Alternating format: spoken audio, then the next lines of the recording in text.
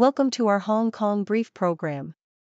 Today, we dive into Hong Kong's exciting initiative aimed at becoming Asia's premier destination for international students.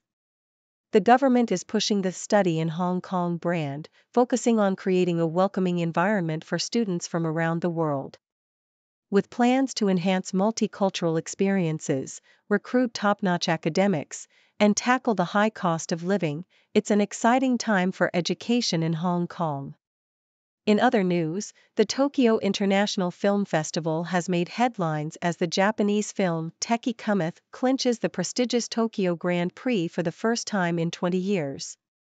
Directed by Daihachi Yoshida, this touching story about a widower's journey has not only won the top prize, but also accolades for Best Director and Best Actor. The festival showcased a total of 208 films, emphasizing inclusivity and globalization in cinema. Finally, if you're in Hong Kong this weekend, you're in for a treat. From the musical Gen Last addressing climate change to the India by the Bay Festival celebrating Indian culture, there's something for everyone. Don't miss out on the immersive art experiences and the choral concerts featuring the Prague Philharmonic Choir. Please continue to watch for more detailed coverage. South China Morning Post highlights Hong Kong's initiative to become Asia's world city for students through the Study in Hong Kong brand. The government is urged to prioritize the well-being of prospective students by focusing on three key areas: fostering internationalization in universities, recruiting eminent scholars, and addressing the high cost of living. By relaxing public university quotas for non-local students and funding outreach events, Hong Kong can attract a diverse student body. Additionally, providing affordable housing for professors and implementing a student discount scheme could enhance the city's appeal, ensuring that it becomes a thriving hub for international education. Nikkei Asia reports on a significant achievement at the 37th Tokyo International Film Festival, where the Japanese film Teki Cometh won the grand prize for the first time in nearly 2 decades. Directed by Daihachi Yoshida, the film garnered multiple awards, including Best Director and Best Actor for Kyozo Nagatsuka. The festival emphasized globalization and inclusivity, featuring a new women's empowerment section aimed at amplifying female voices in the industry. With over 2,000 submissions from 110 countries, the festival showcased a diverse range of films, reflecting the evolving landscape of cinema and the importance of representation. In another piece from South China Morning Post, readers are invited to explore a vibrant array of performances and art shows in Hong Kong over the weekend of November 8 to 10. Highlights include Gen Last, an original musical set in a post-apocalyptic future, and a 360-degree immersive presentation of a monumental painting depicting the Battle of Merton. Additionally, the festival India by the Bay celebrates Indian arts and culture, featuring renowned speakers and performers. The Hong Kong Philharmonic Orchestra also presents choral concerts, showcasing Dvorak's work alongside African American spirituals, providing a rich cultural experience for attendees.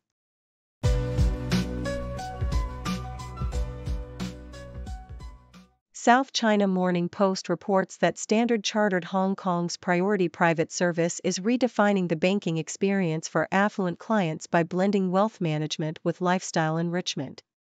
Celebrating its 5th anniversary, the bank has launched a master's series of exclusive events that feature industry experts covering a variety of topics such as health, wellness, and entrepreneurship. Recent highlights include a wine tasting led by actress-turned-winemaker Bernice Liu and an inspiring talk by Olympic medalist Sarah Lee about her journey to the Olympics. The bank is also focused on nurturing the next generation of clients through programs like the Young Entrepreneur Initiative in collaboration with INSEAD, offering hands-on experiences to foster innovation and business acumen. In another report, the South China Morning Post highlights the impact of Donald Trump's recent election win on Hong Kong's stock market, particularly concerning electric vehicle manufacturers and exporters. On concerns that Trump's presidency could escalate trade tensions with China, the Hang Seng Index saw a decline, with significant drops in stocks of companies like Geely Auto and BYD. analysts predict that Trump's administration may impose high tariffs on Chinese goods, increasing uncertainty for the Chinese market. Despite the losses, there is cautious optimism that China may implement fiscal stimulus to mitigate potential economic fallout, while other Asian markets also experience declines in response to the news. The South China Morning Post also discusses the rising trend of vertical schools in densely populated Asian cities like Singapore, where land scarcity necessitates innovative architectural solutions. Schools like Temasek Junior College and Anderson Serangoon JC are set to transition to multi-story campuses, with designs that maximize space efficiency. Experts argue that high-rise educational facilities not only address land limitations but also free up ground space for other uses. While the initial construction costs are higher, they are offset by long-term benefits such as reduced land expenditure. The article highlights the importance of incorporating green spaces within these vertical structures to enhance student well-being, showcasing that thoughtful design can create a nurturing environment even in urban settings.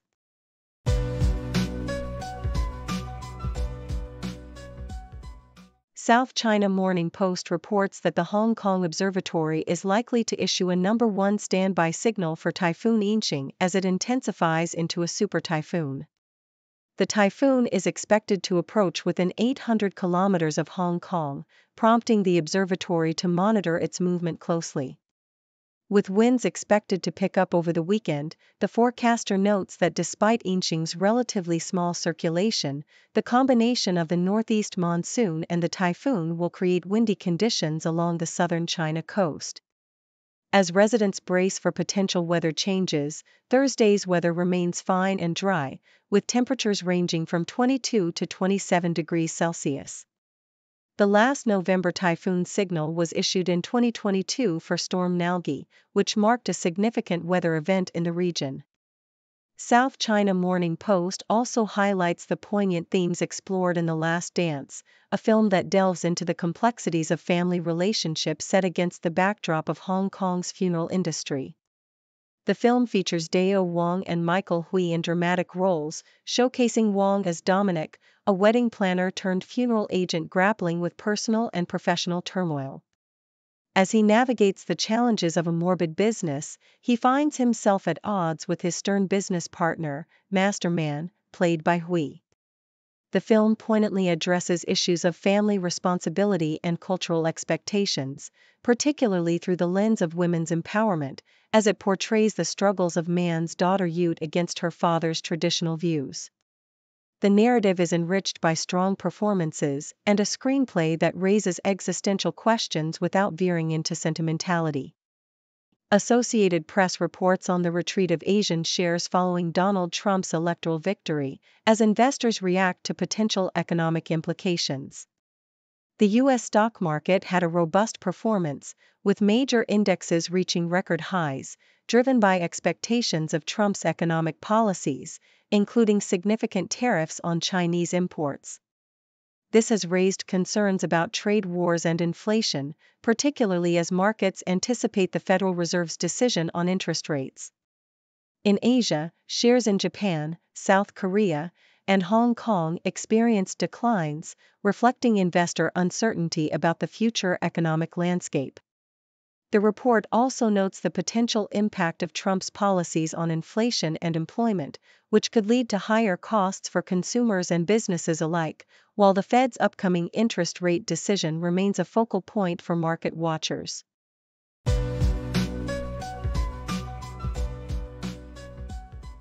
South China Morning Post reports that Hong Kong is bracing for economic challenges as Donald Trump returns to the presidency, potentially leading to increased tariffs on Chinese goods. Experts suggest that while the immediate impact could be painful, businesses in Hong Kong are largely prepared, having anticipated such developments. Notably, economist Chen Jiwu posits that the geopolitical uncertainty may compel Beijing to focus more on economic growth, possibly benefiting Hong Kong in the long run. Despite concerns about Trump's aggressive stance, there are hopes that his transactional approach may allow for negotiations that could mitigate the worst effects of his policies, especially given his connections with influential figures like Elon Musk. In another article from South China Morning Post, former Eastern midfielder Mark Swainston reflects on his experience playing for the Filipino club Kaya FC, noting a shift towards a faster and more physical style of football compared to his time in Hong Kong. As Kaya prepares to face Eastern in the AFC Champions League 2, Swainston expresses excitement about returning to Hong Kong, acknowledging Eastern's strengthened lineup since his departure. Despite the increased competitiveness in the league, he remains optimistic about Kaya's ability to compete, emphasizing the challenges posed by higher standards in this season's tournament. Dell Technologies has solidified its commitment to the Chinese market by opening an AI Smart Solutions Center in Shenzhen, as reported by South China Morning Post. This center aims to assist enterprises in their AI transformation by providing upgraded infrastructure and applications designed for AI PCs. With a focus on the Greater Bay Area, Dell is leveraging its extensive experience in various industries to meet the growing demand for AI capabilities. Despite previous reports about shifting supply chains, Dell maintains its presence in China, celebrating its 25th anniversary in the country while navigating the evolving landscape of global AI hardware demand.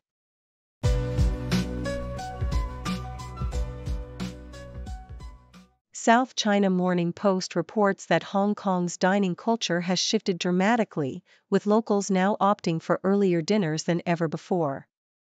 Once bustling restaurants at 8 p.m. are now eerily quiet by 9 p.m., as many diners prefer to finish their meals by 8 p.m. The pandemic has played a significant role in altering these habits, with curfews and restaurant closures leading people to adapt to earlier dining schedules.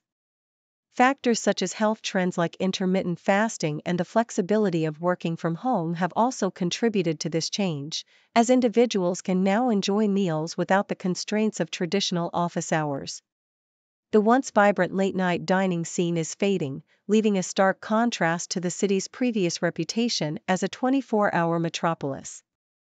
In another poignant narrative, South China Morning Post highlights the resilience of Israeli filmmaker Shaylee Atari, who has turned her trauma into art through her films. After surviving a severe car accident and the harrowing loss of her husband during a Hamas-led attack, Atari has found healing in storytelling. Her latest work, Single Light, emphasizes the importance of friendship in overcoming darkness, showcasing her journey of reclaiming control over her narrative.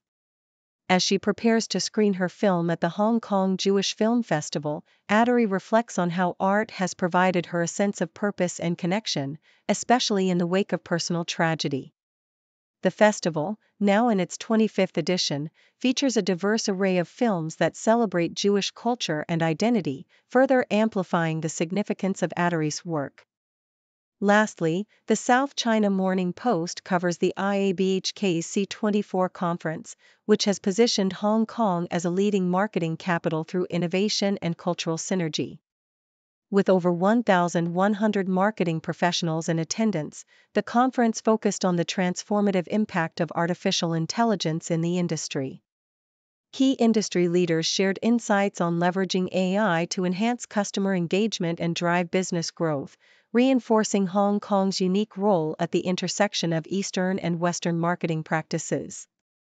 The event not only showcased local talent and technological advancements, but also emphasized the city's potential as a hub for future marketing innovations, setting a new benchmark for global marketing events. As the industry evolves, Hong Kong remains at the forefront, ready to embrace the opportunities presented by AI and collaborative efforts.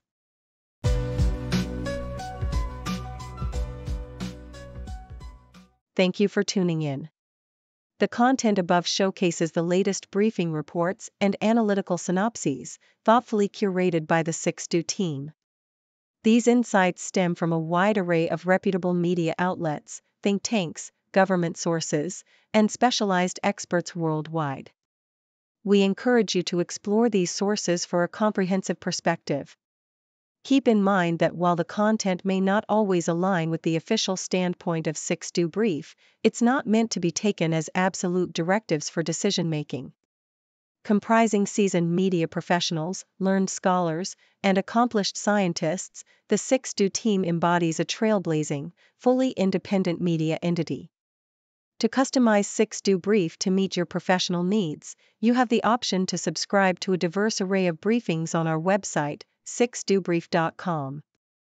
Regardless of your location, you can conveniently receive 6Do Brief via email.